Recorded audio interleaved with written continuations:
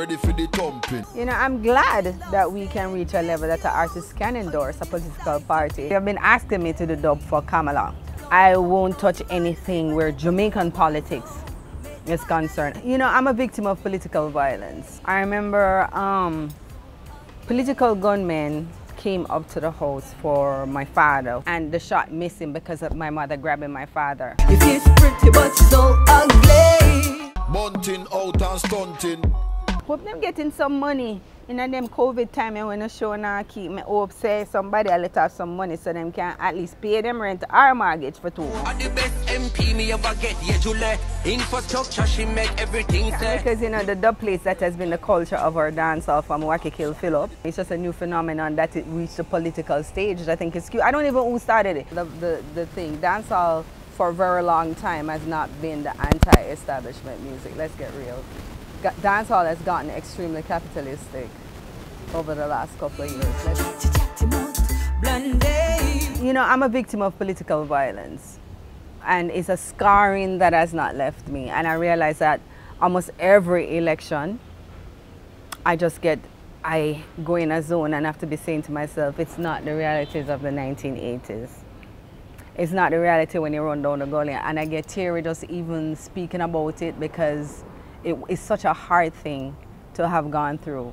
So like anybody asks me to do dub, it's almost like they don't really know the story because it's just now, after all these years, I'm able to speak about what happened to my family in the 1980s. So I won't touch anything where Jamaican politics is concerned. I feel safer doing like an American politics. If somebody asks me, they've been asking me to do dub for Kamala. And I would do a dub for Kamala. I would do it up for Kamala because she represents to me the dreams of the immigrants. So from the paradigm. But like for Jamaica and the scarring of the 1980s with the green and the orange war, the civil war that we had, no. This is not my story only. This is a story of the Jamaican people. That the different political parties waged war on each other. I remember political gunmen came up to the house for my father, who they said was aligned to a specific party. This is a story because I was sleeping at that time. They asked for him and he said who it is, and they said come outside, and he's like, I don't know who you are, come outside. The next thing that happened is that they threw a brick inside, and at that time we never have grills. They threw a brick inside of the glass window, broke it out and started coming in. Now my father, when my mother saw that, she was awake. She ran for my little sister who was a baby, put her in her arms and ran to see my father take up bottle, throw it and fling it and give one of the boy them one like bop, which infuriated him.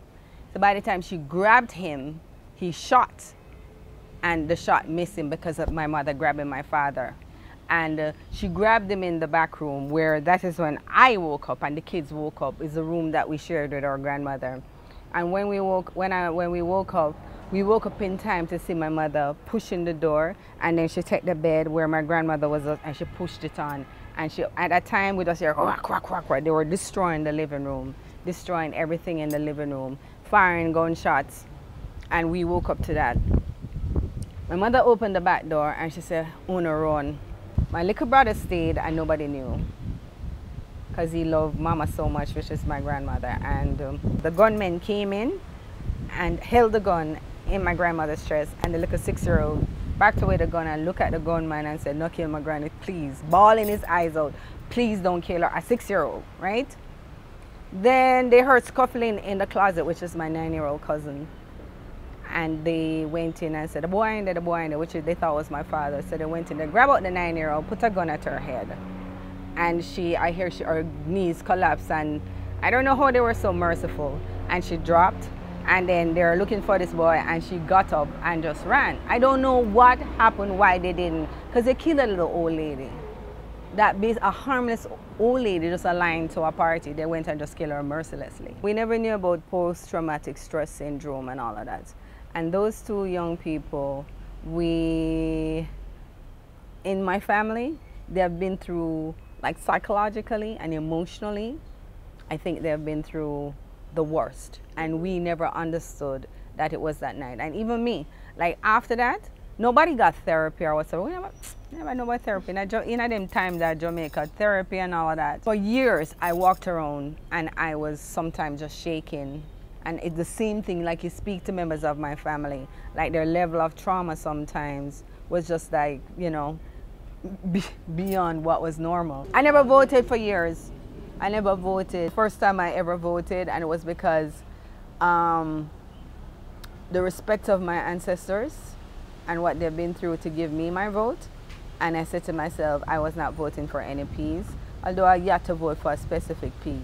But I was motivated from a different paradigm. Why you cause so much despair? It's a different kind of atmosphere right now. You know, I'm glad that we can reach a level that an artist can endorse a political party, and hopefully without any repercussions. Hopefully, because it's still early days. I don't know if you do a P, if somebody in the other P in an administrative position I'm gonna look upon you and say, you know, sing the song that for this thing there and have you up.